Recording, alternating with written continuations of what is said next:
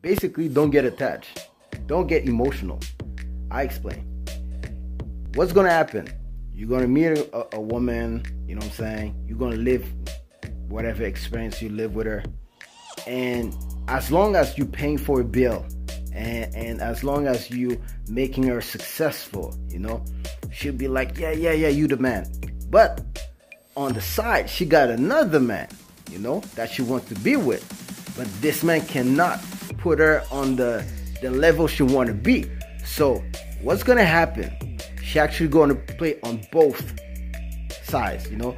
With you, she's gonna have a future plan, and with the other one, I guess she's in love. Okay, fine. So at one point, you go and tell her, since you're the provider, you're like, hey, you know what? You cannot play in both ways. You with me, or you with the other guy. You know what I'm saying? So what you do, you actually tell her, go with the other guy. Go, just go. I don't need you. What can you do for me? You know?